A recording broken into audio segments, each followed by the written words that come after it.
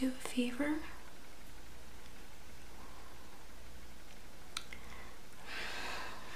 You feel a little warm, I think. I'm so sorry, honey. Oh no. That sucks. That sucks. I understand. I hate being sick, it's the worst. I'm really sorry that you don't feel well.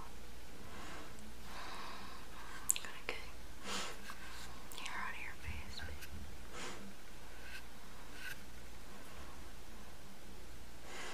So what else is up? Is everything else okay?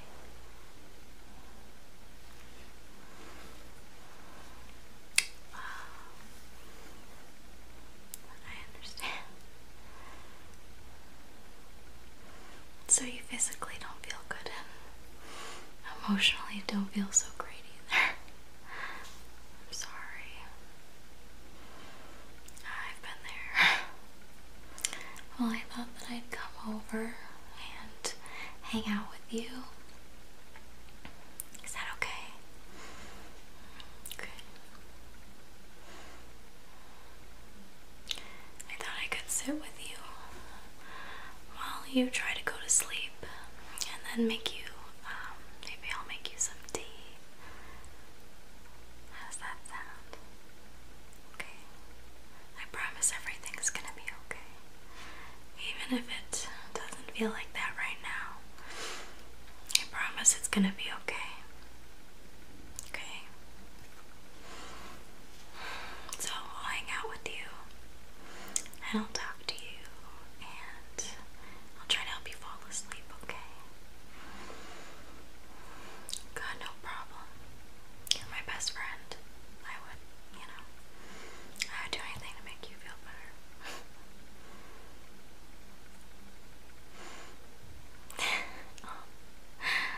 I mean, you've done the same, you've done the same for me, and I know, you would do anything to make me feel better, so I'll always be here for you, I promise, okay? No matter what happens, no matter, what relationships you're in or are not in anymore, it's okay. Yeah. I know. I hear that. I know. Do you want to talk at all?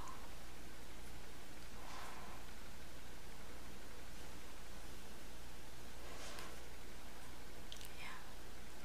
I get it. I get it. I understand.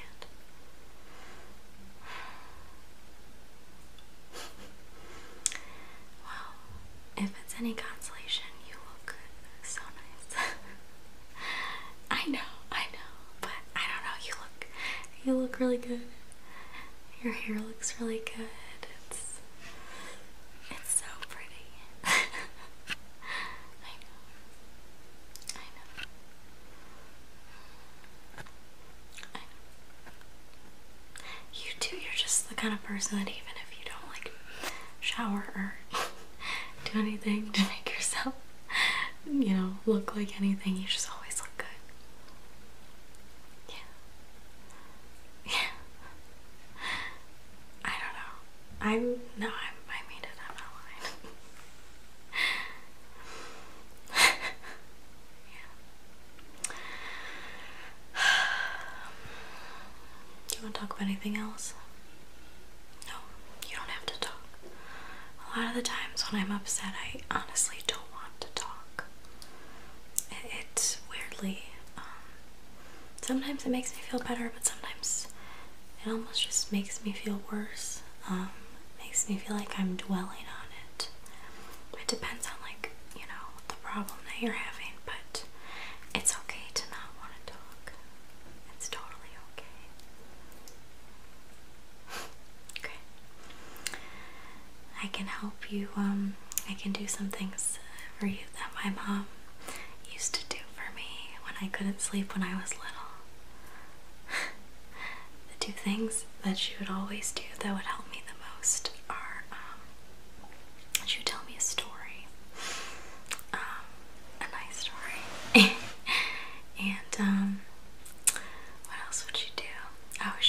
sing me a lullaby.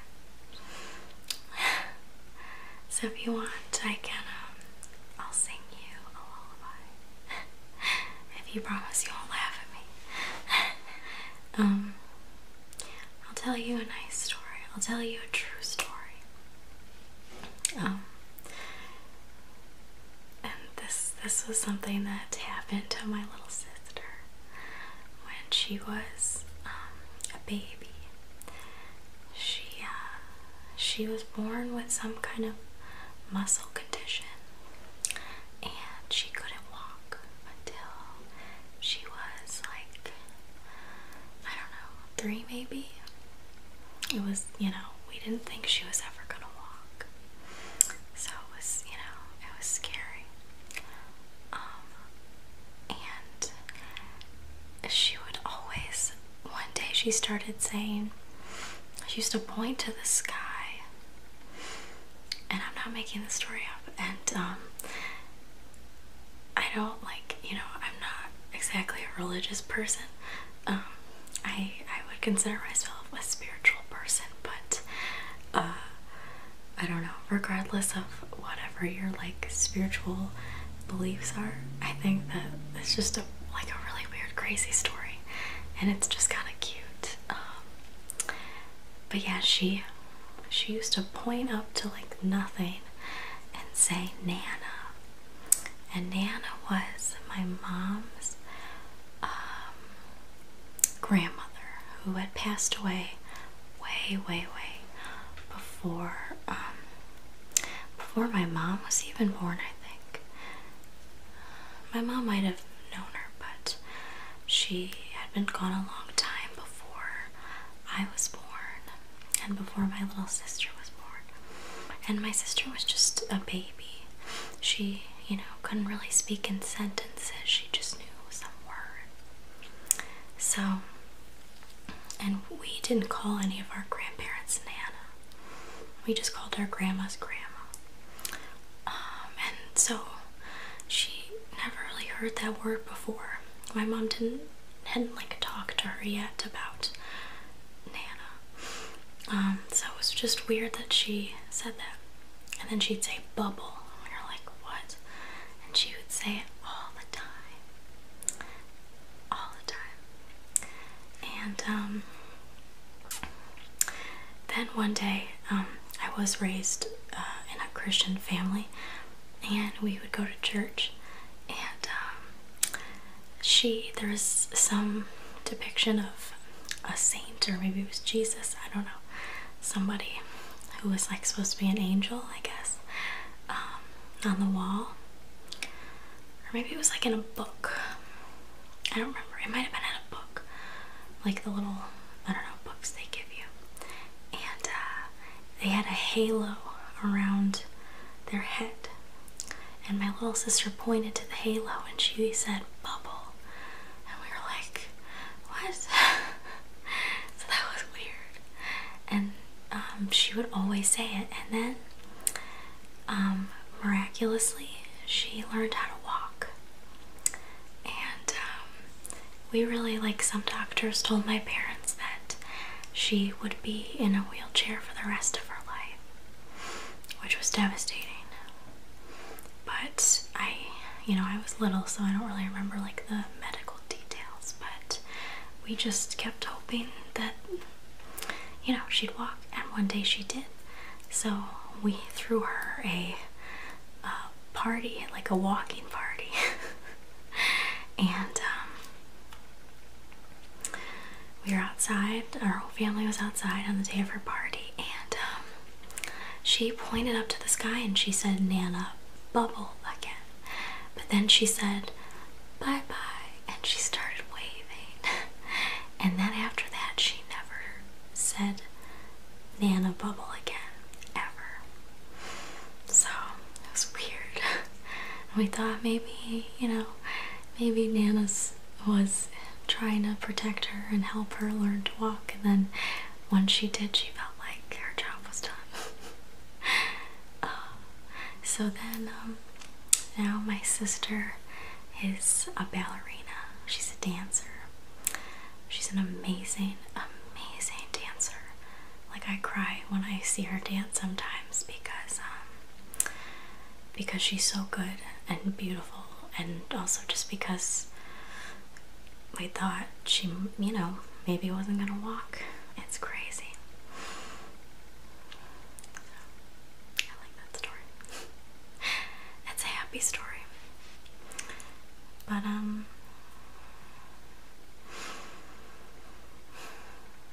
yeah, it's really nice. It makes you appreciate things that you know, stuff that you take for granted that you should be grateful for, you know. It makes me think when I think about where, you know, where she could have been. I'm really proud of her. Alright, I'll sing you a little song now if you want. A little lullaby. And this song is, it's not a lullaby that my mom used to sing to me. But it is a song that makes me really happy.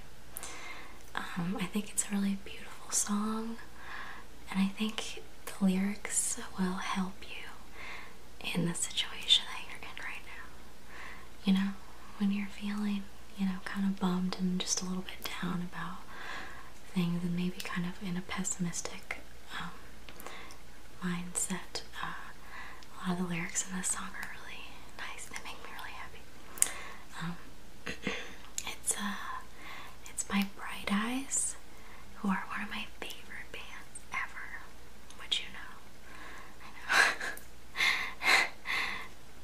Yeah, you like them. I know you like them. They're so good. And the song is called Bowl of Oranges. I think you know it. I'm sure I've played it for you before, but I'll sing it to you quietly like a little lullaby, and you should listen to the lyrics. I think it'll make you feel better. Okay. The rain, it started tapping on the window near my bed. There was a loophole in my dreaming, so I got out of bed, and to my surprise, my eyes were wide and already open. Just my nightstand and my dresser, where those nightmares had just been. So I dressed myself and left then, out into the gray streets. But everything seemed different, completely new to me. The skies, the trees, houses, buildings, even my own body. And each person I encountered, I couldn't wait to meet. I came upon a doctor who appeared in quite poor health. I said, there's nothing that I can do for you, you can't do for yourself. He said, oh yes you can, just hold my hand. I think that that would help. So I sat with him a while, and I asked him how he felt. He said, I think I'm cured. No, in fact, I'm sure. Thank you, stranger, for your therapeutic smile.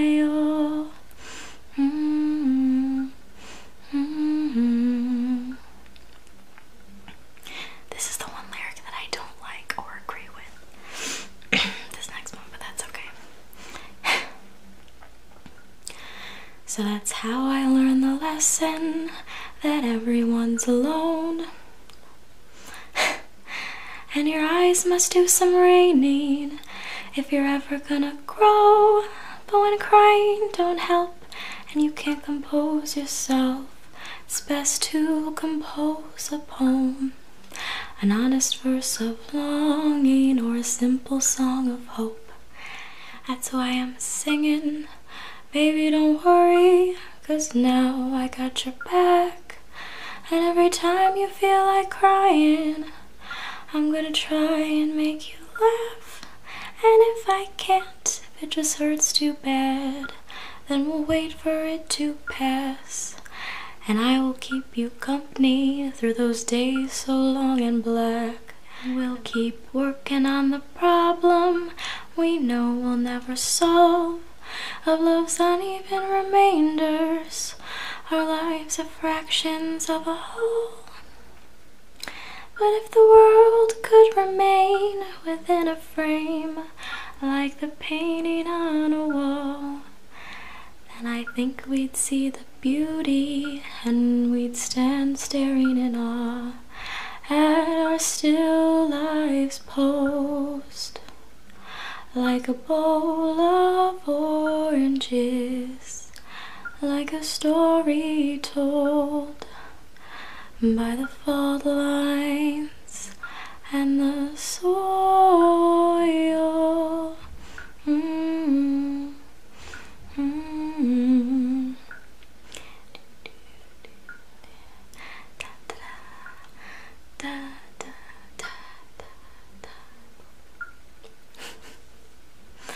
That's a happy song. That song always makes me feel better.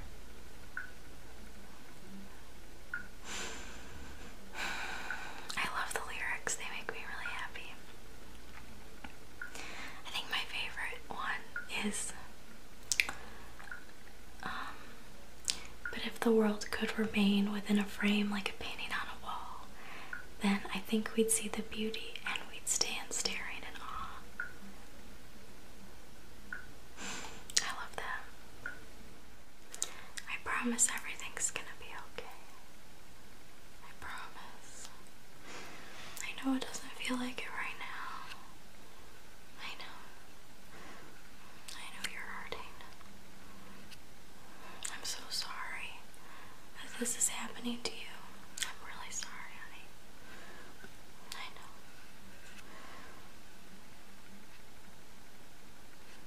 I promise you're gonna be okay. You know what I do when I'm really upset is I try to think of all the times that I have been really upset about something, or really worried about something, and I try to really take myself back and feel how nervous I was about it, or how sad I was about it, and how I felt like I would never feel the same again, like I would never be happy again, like the world was ending. And I know that feeling feels so real, even if whatever you're experiencing, other people might say, oh, that's not so bad. It's all relative. I understand that it feels very real to you, and that's okay. Okay? I want you to remember that. Yeah, I know. All that matters is what you feel. You're allowed to feel whatever you want. You shouldn't, be embarrassed of it. It's okay. But just think back to, all the times that you have felt that way. And then think of all the times that you were happy after that. And how whatever you were worried about probably didn't happen. Or it ended up being fine. Right? Even when you're thinking, like, this is not going to be okay. I'm not going to be okay. I'm not going to, make it out of this. I'm not going to be happy again. You will always be okay. I promise you, you will always be okay. I know. And I know how hard it feels, and I know that however, once you tell yourself that, it doesn't matter sometimes. And, that's why sometimes you just have to fully embrace whatever you're feeling and just accept it and say, this is how I feel. This is what my body and my, mind is calling me to feel right now. So, and just feel it. And you just have to kind of weather it, which I promise you, you can. You are so strong. You really are. I know you feel weak right now, but it's okay. A lot of the times, what appears to be weakness is actually strength, because you have the strength to, acknowledge your emotion. Let yourself get upset about it. let yourself really feel it. That's really brave. It is, it's really brave. A lot of people aren't brave enough to do that. So you should be really proud of yourself. You really should. I'm really proud of you. I'm so proud of you. I am.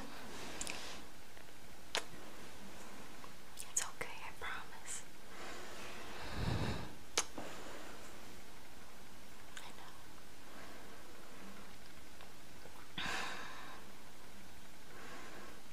Yeah. I know. It's okay. It's okay.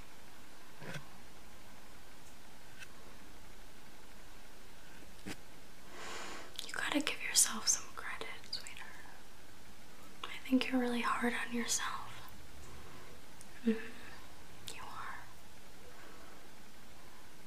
You really are. I don't think you realize how hard you are on yourself.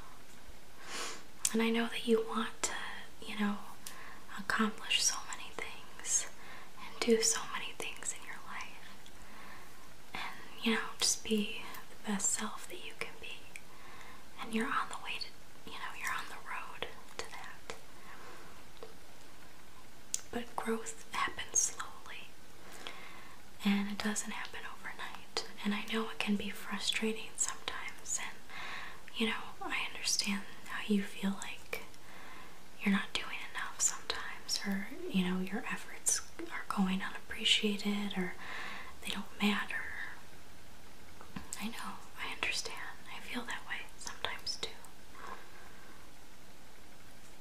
I know.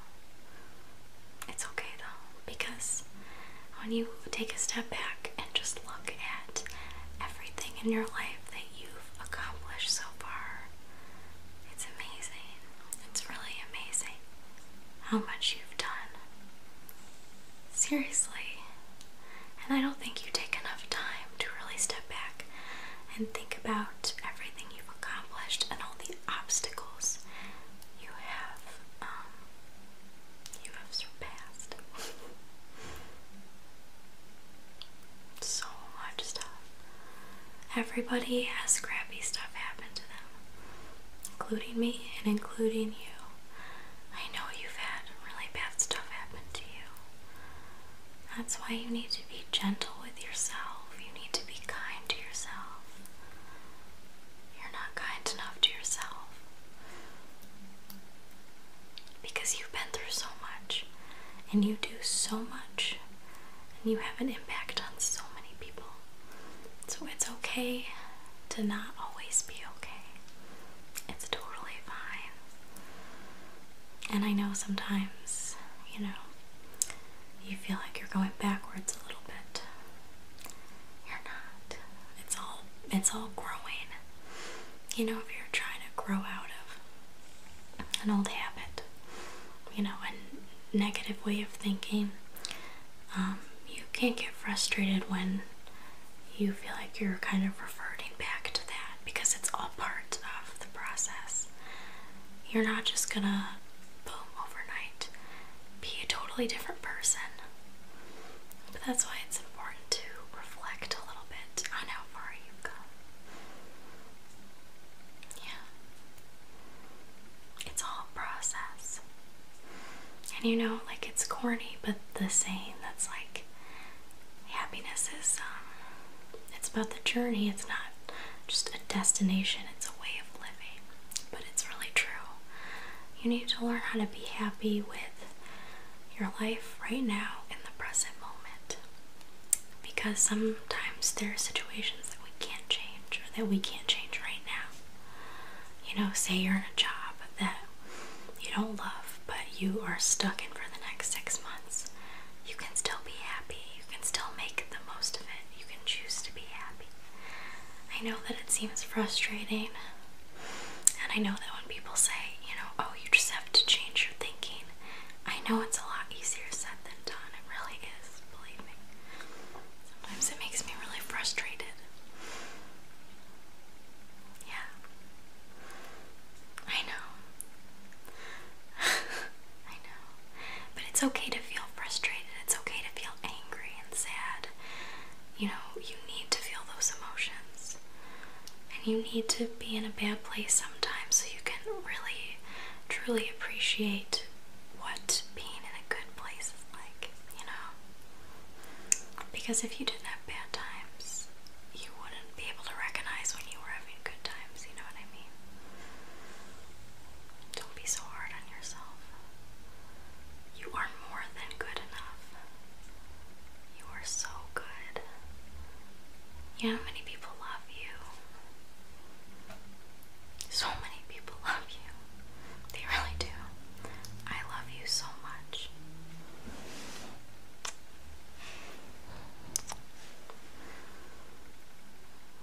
Your family loves you so much. Your friends love you so much. Your coworkers love you so much. Your pets. You do so much for so many people. Cut yourself some slack, you know. Give yourself some credit. And you know, what makes me feel better sometimes is just thinking that in the grand scheme of things, all these problems that we have that feel so big are really, really, really small. And I hope that doesn't make you mad. I'm not saying that what you're feeling is insignificant, because you are the most significant thing. You are the opposite of insignificant. But all these little things, they don't matter. They don't matter when you look back on your life. When it's, you know, at its end, you're gonna just think about all the wonderful, amazing things you did. You're not gonna think about the stupid little stuff that, you know, maybe upset you at the time, but it doesn't matter. And that's okay, you know, it's okay to get upset about that kind of stuff, but just know that no matter what it is, it's always gonna work itself out. Even if it doesn't feel like it will, it will. I promise you it will. Everything always has a way of working itself out. Even if you can't possibly, you know, imagine a way how a situation could be resolved, there's always some way that the universe works out. Yeah. Just think of all the times that you felt that, you know, that a situation worked out in a really amazing way that you wouldn't have even thought of. And, you know, you gotta know that you're not alone. Everybody in the whole world feels sad and lonely and not good enough. Everybody gets heartbroken. Everybody has problems with their confidence. Everybody questions themselves and what they're doing. But just know that the place you're at in your life right now, that is where you should be. That is where you should be. You're right where you're supposed to be. And no matter